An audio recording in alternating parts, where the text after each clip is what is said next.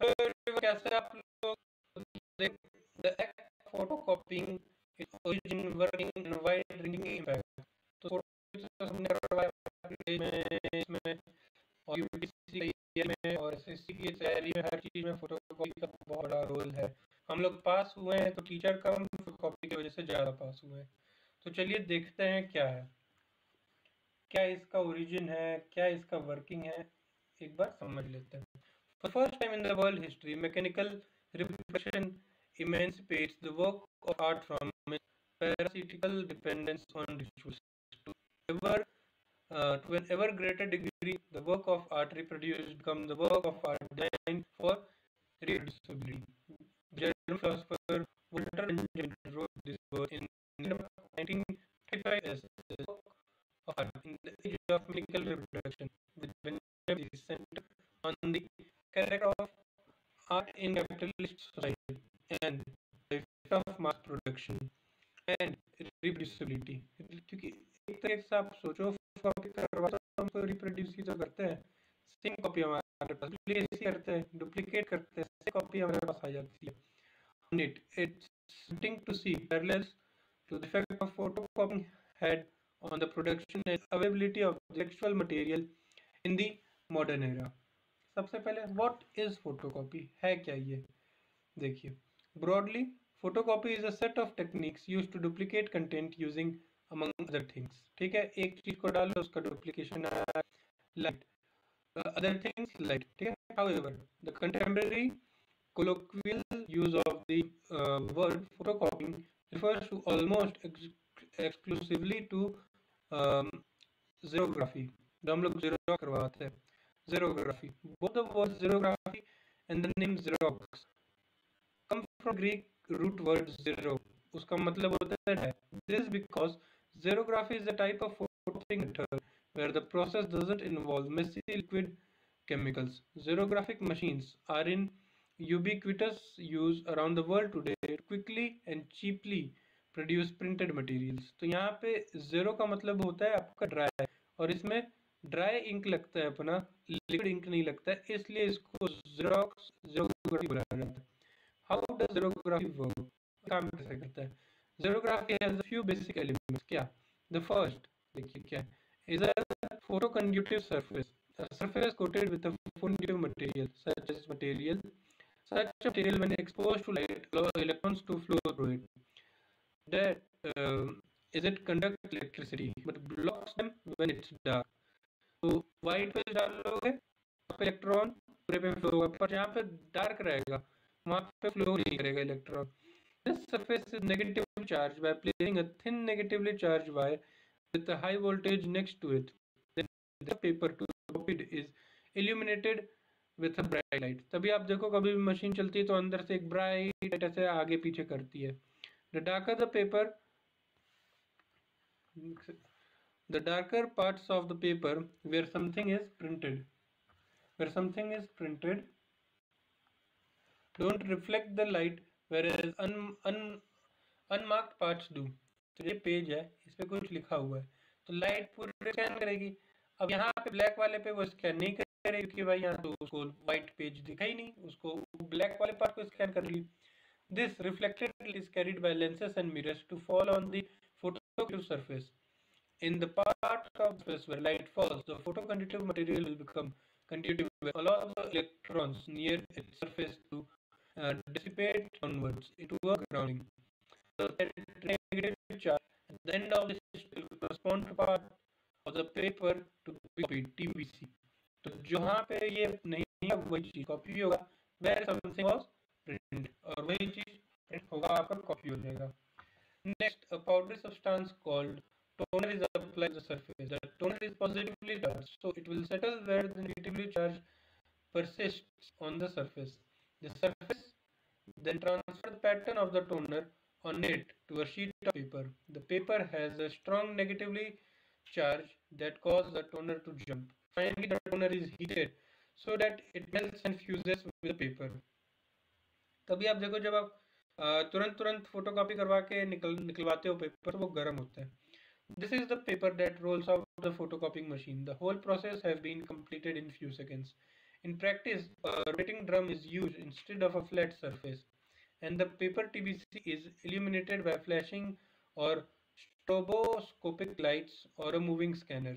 There have been many innovations since the idea of a dry photocopiing technique first took shape in the 1930s to improve the xerographic process, including the way the toner is supplied, the unit cost of area, the development of color copying, the use of laser, the overall user experience. तो ये सारी चीजें उसको base बना के आगे बढ़ी है, इनोवेट हुई है. Who invented xerography? किसने इन्वेंट किया? Inspired by the work of Hungarian engineer Paul Szelenyi, an American attorney named Chester F. Carlson came up with a rudimentary version of the xerography by 1938.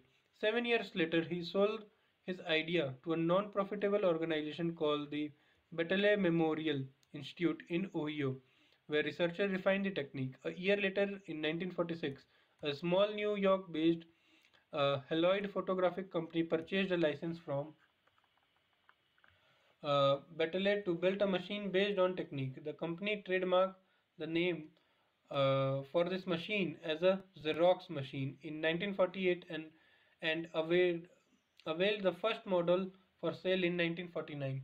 Haloid managers were responsible for coining the word xerography, replacing Carlson electrography.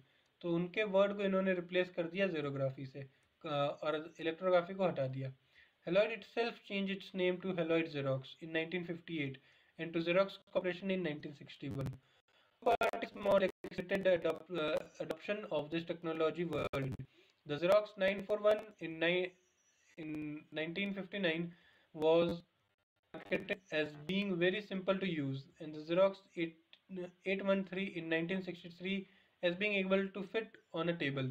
About a decade later, Xerox also introduced the laser-based photocopier. Instead of using a lamp to reflect light of the document to be copied to the drum, the data to be copied or printed was encoded as a bitmap that was fed to laser, which then inscribed the requisite shape onto the drum.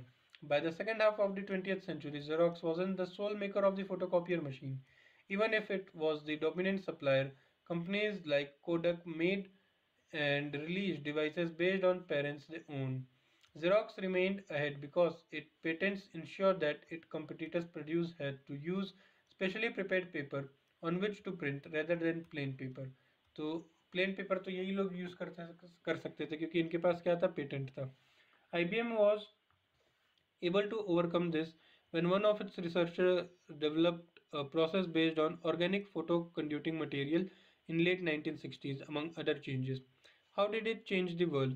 Three examples illustrated xerography's wide-ranging impact. The first was counterfeiting. In 2002, people discovered that Xerox machine refused to copy banknotes that included a particular marking of five small rings positioned like star in the Orion constellation. Similar markings have since been found in the banknotes of at least 35 national banks. A 2005 statement from the Reserve Bank of India accompanying the release of new rupees 50 notes call it the Omron anti-photocopying feature, suggesting that a Japanese corporation named Omron was responsible for designing the ring to prevent counterfeiting from duplicating or printing currency notes using xerographic machines. Secondly, तो मतलब इसमें ये वाला design नहीं बन सकता था, ठीक है. अब देखिए सेकेंडली क्या है. We have copyright and surveillance. In 2012, a raft of academic publishers, including the Oxford University Press, filed a suit alleging copyright infringement against a photocopy shop and the University of Delhi. The suit claimed that the teachers at the university had picked pages from the book by the publisher to be copied and bound together at the shop and sold the university student at a 50 paisa per page, मतलब half rupees per page. The matter famously concluded in the university's favor, highlighting the rights that attended to the benefits that occur from being able to make numerous copies of educational material at a low cost. Similarly, Catherine Ichhorn, an associate professor at the New School University in New York, wrote in 2016 book The spread of copy machine made copying an increasingly independent practice. As a result, these machines enable the reproduction of text that would never have passed the censor, such as militant manifesto, DIY guides on how to build our own bombs or grow your own marijuana. And finally, art. Walter Benjamin contended that by taking away the ritual of producing art, mechanical reproduction had rerouted art's value in politics. But transformative technologies like xerographic never have simple consequences, as Dr. H. Horn wrote in same book, a vibrant art scene that emerged in 1970s. New York created a generation of innovation artists, writers, and musicians who benefited as much from low rent in some areas as xerography, allowing musicians without agents to print homemade posters advertising upcoming gigs, artists to move their art out of the gallery and museum and into the street, and writers to self-publish zines, broadsides, and even books. तो ये article देखिए, इसमें हमारे लिए important ये हो जाता है। अब देख लेते हैं हमारा क्या हमारे लिए इम्पोर्टेंट हो जाता है। सबसे पहले से जनरल नॉलेज पता चला, फोटोकॉपी ये मशीन हम यूज कर लेते हैं डेली, ये है क्या, कहाँ से ओरिजिन हुआ, क्या है, देख लिया। जीरो का मन, वर्ड का मीनिंग आपका ड्राई है, ठीक है। काम कैसे करता है, नेगेटिव उसका सरफेस रहता है, पॉजिटिव पेपर रहता है, उसको चिपकता है तो उसको हीट करते हैं ताकि उसमें से निकले ना, तभी पेपर निकलता है तो गर्म होता है। और उसके बाद से आप देखो वहाँ पे लाइट आती है आपकी, वो लाइट ऐसे ऐसे चलती है मशीन में, तो वो क्या चलती है, वो स्कैन करती है। जहाँ पे ब्लैक पेजेस होते हैं वो स्पॉट्स को नहीं स्कैन कर पाती है, क्योंकि वो उसको लाइट चाहिए, वहाँ से लाइट कंडक्ट नहीं, इलेक्ट्रिसिटी इलेक्ट्रॉन फ्लो नहीं होता है वहाँ से। और जहाँ पे वाइट पेज है वहाँ से फ्लो हो जाता है। तो बहुत नेगेटिव थिन वहाँ पे वायर लगाते हैं जो आगे पीछे करता है आपका इलेक्ट्रॉन्स उसमें से, वो उसको आपको स्कैन करते हैं। कौन इन्वेंट किया हमने देख लिया, कैसे काम किया हो गया, इसमें वर्ल्ड में क्या क्या चेंजेस हुए हमने देख लिया। तो बस इस आर्टिकल में इतना ही इंपॉर्टेंट था हमारे, इतना ही क्या, जनरल नॉलेज के लिए हमारा इंपॉर्टेंट था क्या है कैसा है। So thank you guys, please work hard to achieve all your dreams.